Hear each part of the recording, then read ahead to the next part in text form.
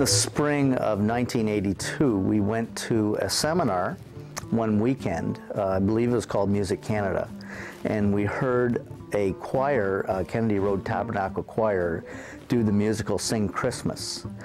And we couldn't believe it. It just all of a sudden excited us, and we decided that we could do that same musical and in a living Christmas tree at home. So right from that seminar, we phoned home to the pastor and asked him if we had permission to do that as a living Christmas tree, and he gave us permission, and we ordered the books that weekend.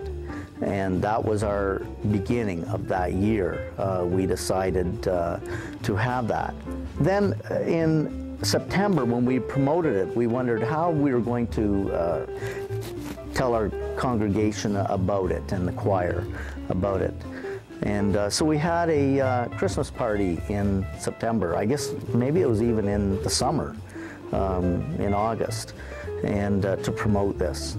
And so the excitement grew from us to the congregation to the choir, and we decided that that year we would definitely do it. We had over about 65 people come out for the choir that year.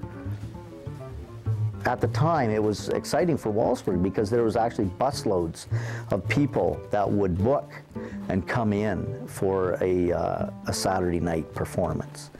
And so we enjoyed that very much.